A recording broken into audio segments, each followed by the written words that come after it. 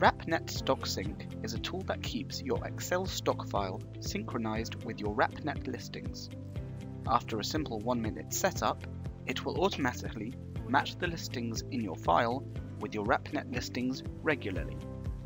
Here's how you set it up. Step 1. Download and install StockSync. You can find the link to do that under this video.